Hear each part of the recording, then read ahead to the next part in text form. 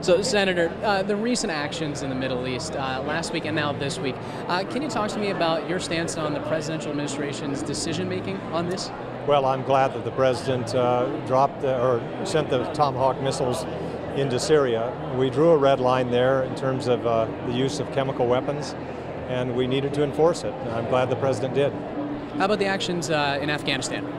Well, we still have Al-Qaeda and Taliban activity there, still killing innocent civilians and trying to take down the government there. And so I think we have an obligation to try to finish the job there. I haven't seen the intelligence as to what prompted this move, but I'm sure that we had good reason. I'll see about when I get back to Washington. Are you concerned about any form of retaliation in the coming future?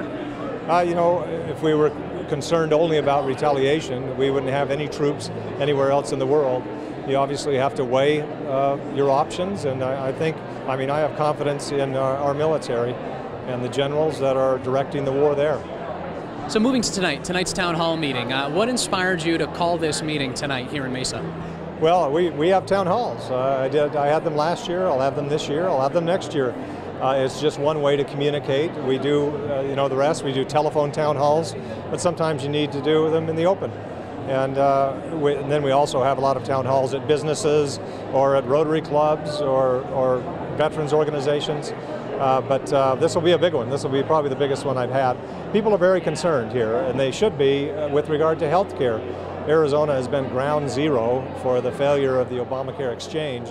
And if you live in any of Arizona's 15 counties, you're paying more as a family of 4 for your health care premium than you are for your mortgage.